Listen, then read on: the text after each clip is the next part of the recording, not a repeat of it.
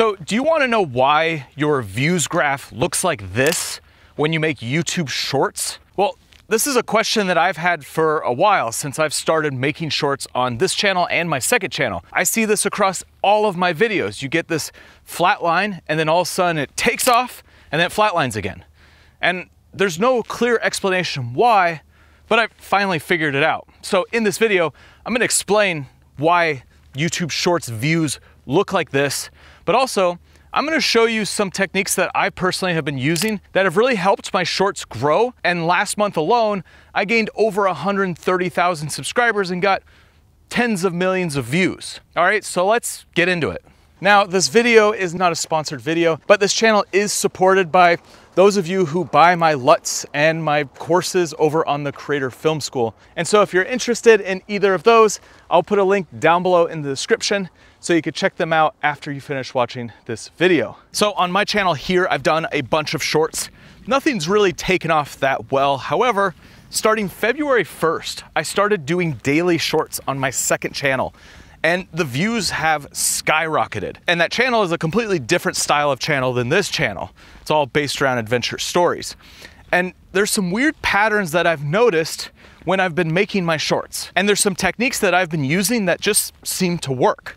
So first, let's go over this views pattern, because I hear it again and again. Creators are like, why do my views skyrocket and then stop? So last week I was at Sony's creator camp, and the YouTube liaison, Renee Ritchie, did a talk, and he was talking about shorts because all the creators there have a lot of questions when it comes to shorts. But one of the things that he mentioned was why we're seeing this pattern.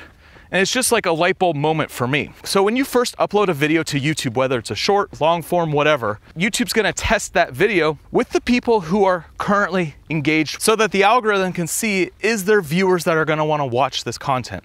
And there's a big misconception around YouTube in general. A lot of creators say that the algorithm finds an audience for your video, but reality, it's the opposite. YouTube is constantly thinking about the viewer and trying to find videos that a viewer wants to watch. This is why subs are not as important in YouTube anymore, and it really comes down to viewer satisfaction. And so when you upload a video, YouTube's first gonna test that with your inner circle, the people who are already engaging with your content or who have watched a video recently. And so based on that data, if YouTube sees good metrics like high watch time, click-through rate, all that, well then YouTube's gonna find similar audiences that would also be interested in your content. It's kind of just a quick overview of how YouTube works in general. So why do we see this weird bell curve spike and then flatline? Well, it has to do with that information gathering stage when you upload a video to YouTube. So on a normal long form video, like the video you're watching right now, YouTube can put this in front of people with your thumbnail and your title. So you go to your home screen, you go to suggested, you go to the search tab, all those places, your video can be viewed and someone might decide to click on it or not. And when that video is surfaced in front of a viewer in this way where you're just seeing title and thumbnail, that's called an impression. So you're gonna get a certain level of impressions when you upload a video because the algorithm is gonna look for an audience that might be interested in that video that you uploaded. And as I said a little bit ago, they're gonna test the people who are actively engaged with your content to begin with. If you made a video around shorts, like I did, that got 100,000 views, well, this video is gonna be surfaced in front of a lot of the people that watch that video because they're watching that video right now. It's my highest performing video at the moment. So this video, since it's a similar topic, there's a good chance that people will click on it because the viewer who watches that video is also probably interested in this video. But when that video is surfaced up, that's called an impression.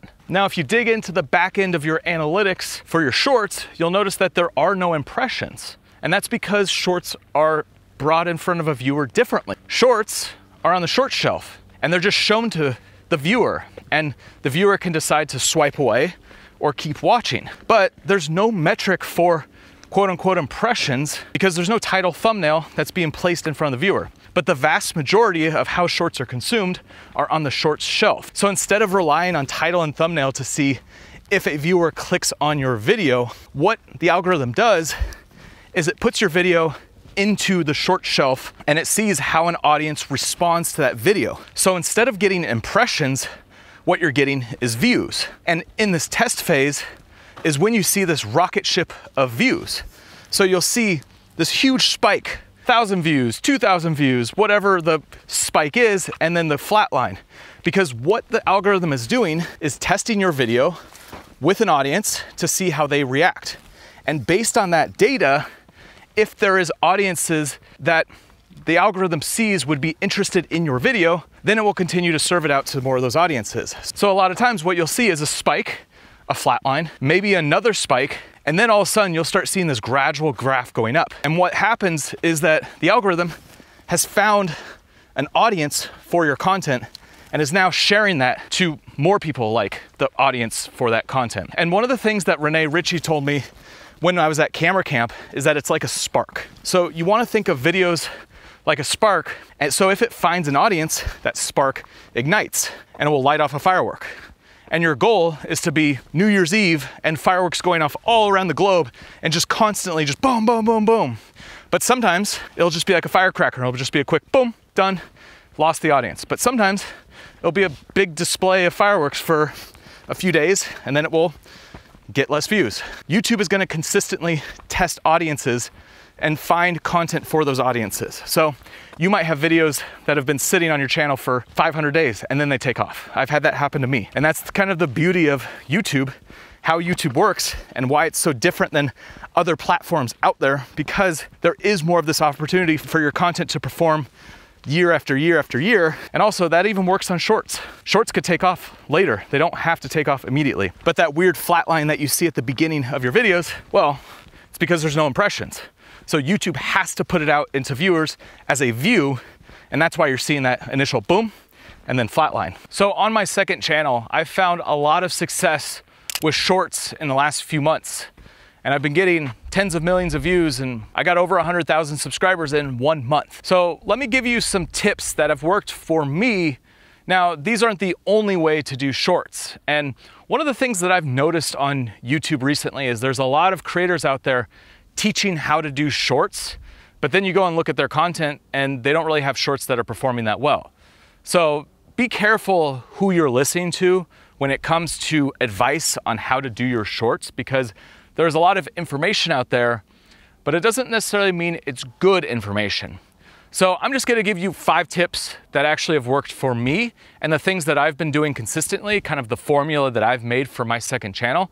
And these may or may not work for you, but they're a good starting point, a good place to try. Now, the first thing that I'm doing is that I'm adding a voiceover for everything that I'm doing. And this is something that I just produce in my office. I do a voiceover that goes from the beginning to the end, and I just let it run through the entire thing. This way, there's no downtime, there's no slow moments, and it just keeps the story progressing forward.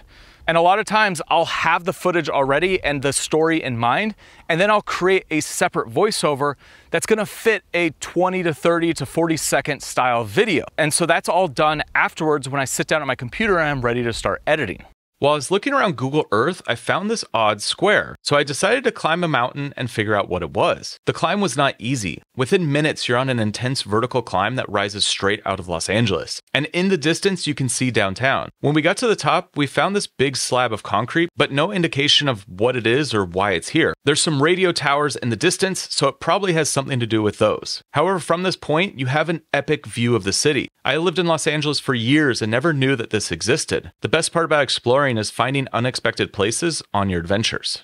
Now, tip number 2, put text on screen. This has worked for me, and I've tried a bunch of different ways with text on screen, whether it's 1 word, 3 words, you know, a quick little sentence. I haven't really figured out an exact formula that performs better than others, because I've had shorts perform well that are multiple words on screen, and I've had some perform well that are just single word on screen. So far, I don't know what's better, but I found that having the text on screen is just super helpful, because there's a lot of people viewing shorts without sound on. I even find myself watching a lot of shorts without sound on. And when someone has text on screen, I'll sit there and watch it. But if there's no text on screen and it's not instantly grabbing my attention just from the visuals, well, I swipe away. So having that text on screen is just an added thing to keep your viewer watching, and also for those people who aren't actually listening to it, which there's probably a big range of people who watch without the sound on.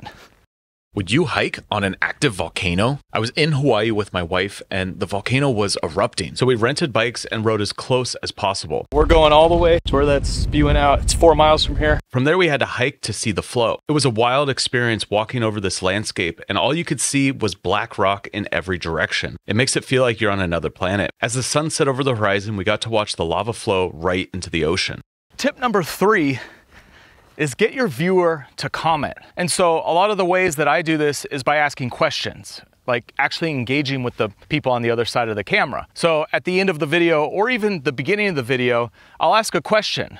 Do you think X? What do you think about this? What are your thoughts around this? Something that gets the viewer to actually respond and write a comment, because a lot of times when someone's commenting, their video's looping in the background. And with shorts, you want them to be higher view percentage, 80, 90, 100%. Some of my best performing shorts are at 120% average view percentage. That's because people are watching them multiple times and they're commenting and everything else. So think of ways that you could get your video to loop and ask a question at the end or the beginning, and that will get that average view percentage up.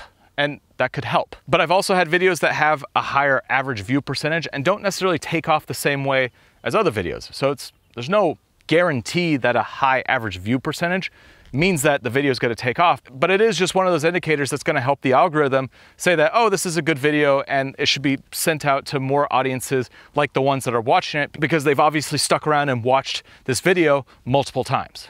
So does this make sense to you? Do you consider this art? Deep in the desert of California, a group of artists create art installations called Desert X. The first is a series of chain link fences meant to emphasize that nothing is static and everything is in a state of flux. The second is a giant game board, and by scanning QR codes, you, the player, see a new way of understanding the landscape. And the third is a massive black structure that you can climb or walk through, which is meant to connect the memory of water in the body and the memory of water in the desert. Now, number 4 is a big one. Probably should have put this at number 1, but it's that you want to tell a story. At least that's what I've been doing, and it works well. And obviously story format works because stories are inherent in the human experience.